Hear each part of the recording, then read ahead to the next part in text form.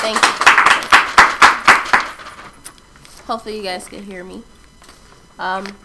She started cleaning the proofer when she realized it was 8:15, a few more hours until closing. Time to finally go home to her family. Let me fill you in. She's about a month and a half into her first real job as a sandwich artist at Subway. 16, young and naive, but all the confidence in the world, working 10 hours alone, though this is for sure against labor laws. We can't tell for sure if she knows or not, but nothing is stopping her from getting a check. At this age, most girls have their sweet 16, while she, on the other hand, just wanted to work and make money. One gloomy Thursday morning, one more day until payday, she gets a call from Dawn, her supervisor, in the morning for her to come in to work to close. In this young girl's mind, she's saying hell no because she was exhausted from last night's close and didn't even make it to school that morning. But of course, she agreed to the shift. I told you, she likes them paychecks. 2 p.m., time to clock in.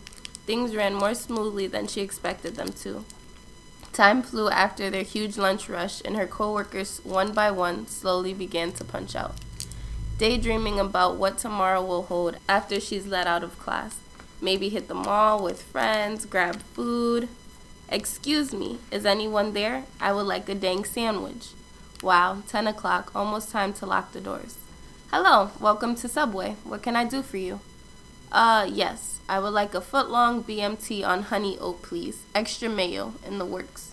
Okay, sounds good, she says as she slices the bread to prepare his sandwich.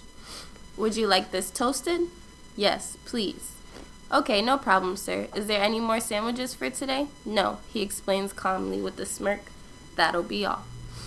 After that was a strange, awkward silence that filled the front counter. Beep, beep.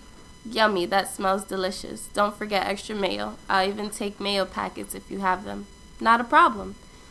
As she uniquely wraps his sandwich, she gets chills that ran through her body, feeling as though something was wrong, but she ignored it and proceeded to check him out. That will be $10.50. Are you paying cash or card? Cash, obviously. If he would have said card, the drawer wouldn't have opened. Smart. Leave the drawer open, you stupid bitch.